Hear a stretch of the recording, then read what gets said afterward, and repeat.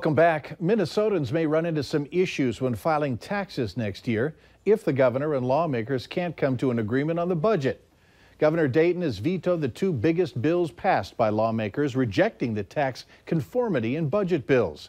The massive budget was filled with funding aimed at making schools safer. Dayton said that the so-called tax conformity bill did too little for the ordinary person. The governor also vowed not to call a special session. If an agreement is not made, Minnesotans will face problems when filing taxes next year, as the bill is needed to get the tax code in alignment with federal changes.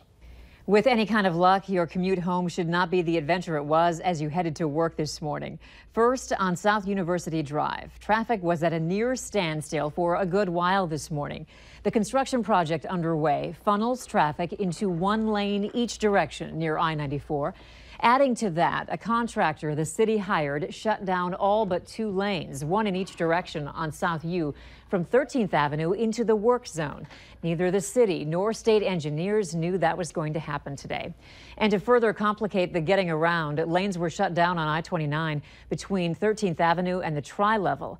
A crew there is working in the median, cleaning up a chemical spill from a semi that jackknifed. The good news is the additional work on South U is about done. The cleanup on I-29 is also nearly complete. Later in sports, the NDSU baseball team looks to kick off the Summit League tournament with a win. Highlights from Newman Outdoor Field later in sports. Looking for a job? Later on Valley News Live at 6, what McDonald's has done to attract workers.